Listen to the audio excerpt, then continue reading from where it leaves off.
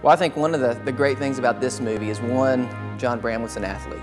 And so sometimes the hardest person to get to a church is a man. So just there's an instant appeal right there. This is a very successful athlete.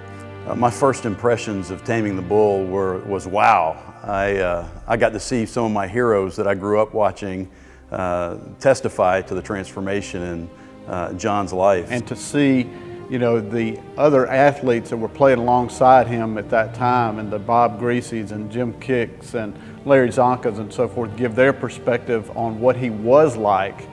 And then to see the turnaround in his life, it's like a modern day Saul to Paul, where now he's going a completely different direction with the same kind of force and tenacity that he played football. It was incredible.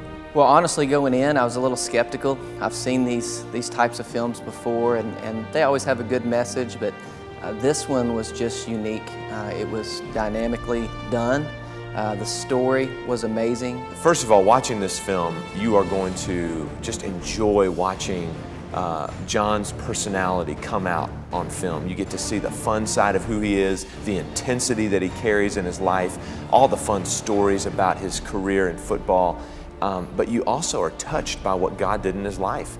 I found myself, and I'm not a big emotional person, but I found myself crying at the end of this story because you see this man sharing what God has done in his life and how far God would go to reach a person. The timeline on it, an hour long, is makes it a great tool for us. I can see it being shown in both youth groups and in the main worship time. We actually rented out a theater, filled up an entire theater, and told our people, invite people to come hear John's story, and I was blown away by what I heard. Nationally with FCA, I see it as just a tremendous tool to be able to take it and show it to sports teams in huddle groups that we have all around the country with our FCA groups, on campuses, with individual teams.